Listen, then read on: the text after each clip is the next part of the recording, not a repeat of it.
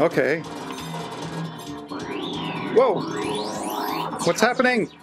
This is the SNES controller to Arduino interface, very similar to the NES controller interface that I recently did. I'll link to that below. So we have the shift register clock latch data on digital inputs 2, 3, and 4, and we're taking 3.3 and ground and sending it to the 7-pin connector. The NES controller has 8 buttons, so it has a single 8-bit shift register, so you have up, down, left, right, select, start, BA. But the Super Nintendo controller has an extra X and Y button, as well as the left and right trigger button. So there's 4 extra bits. The trigger buttons have their own little PCB with one of those carbon contact mechanisms where the button pushes down and makes contact from the trigger, which has a little pivot hinge here, and it just swings in and out and pushes the button as you need. So that's just soldered directly to the board. The cable, unlike the NES, this one isn't soldered directly, it's got a header and connector. Then you've got all of your regular buttons, and this time we have a Motorola 520B shift register. So all these buttons will come into here and get clocked out the same as the NES, just more serial bits in the stream. I couldn't find a data sheet on this, but I did see it looks like they're being sold on AliExpress. Maybe if I look harder I can find more info, but I don't really need it. I'm just trying to clock the data out. I don't want to actually buy these parts and use them for anything. So let's put this back together and see how it works. The SNES controller behaves exactly like the NES, just with an extra 4 buttons, so the connector also has 7 pins, and it's laid out like this with VCC, clock, latch data, and then ground over here, and the 2 mysterious no connects, or I don't know exactly what else they may be used for. So the order they are read in is right here, and I've assigned arbitrarily these numbers as bit positions in a single SNES register. As I read in the buttons, I'll place them in this order by the numbers here. I'm using the same little delay here for making sure we have a setup and hold time when we are changing the control signals from low to high, high to low. I have clock, latch, and data for the shift register on digital inputs 2, 3, and 4. I configure those pins as needed and initialize everything. We'll be using this as a USB joystick, so we're going to manually send all the buttons out at once when we are ready after reading them in one by one. So just like the NES, we start by moving the latch high and then wait a bit and then move it low again to initiate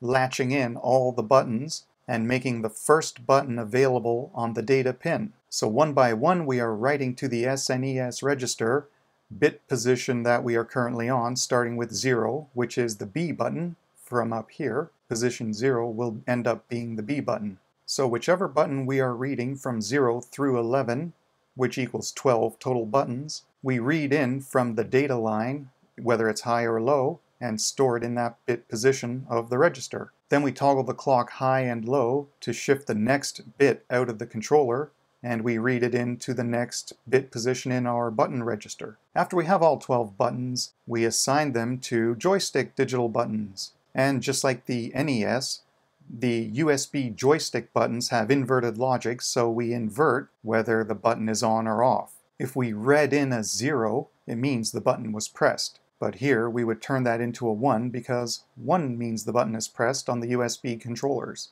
When we've assigned all the 12 buttons to USB joystick buttons, we send it out over the USB joystick interface, and that's the program. Now, using the HTML5 Gamepad.com joystick tester, it's detected the Teensy serial keyboard mouse joystick unit on USB. So I've just got 12 buttons assigned from 0 to 11, and as I press them in order, they should light up when pressed. So I should be able to press each button and get it to register.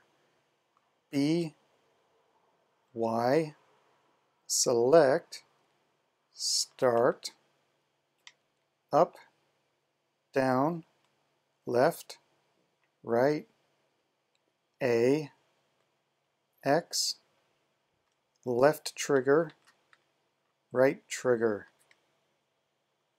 and random buttons, making sure they're simultaneously recognized. And we're good.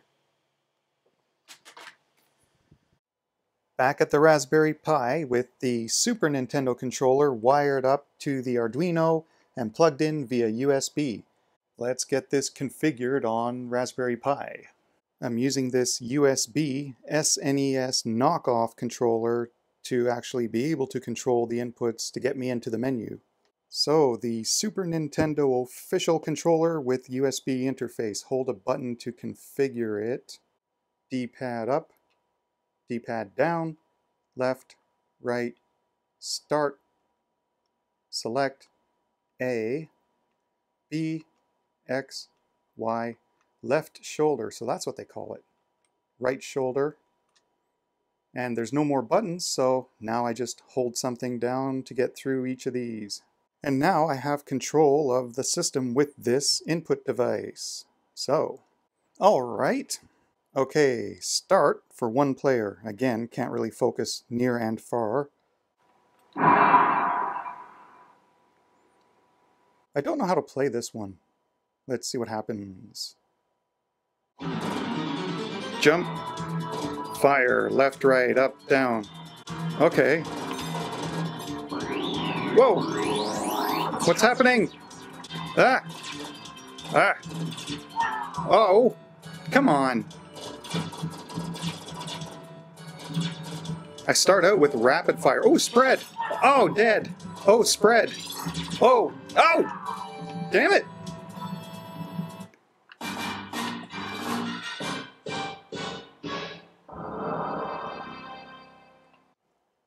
Fail. Success.